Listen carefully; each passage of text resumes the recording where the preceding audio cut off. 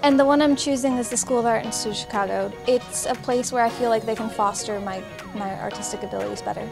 I have all these steps that eventually turn out to this one paper. My medium of choice, my passion is printmaking, which is it's a lino-cut media. So you're carving into a plate, and then you're rolling ink on it, and it's this whole process, but eventually it creates beautiful artworks. Anaid is a great example for others to know that if you really put in the hard work, right, and dedication, you can really improve in your craft. My coach has a saying, and it goes, part-time work doesn't give you full-time results, which is the truth.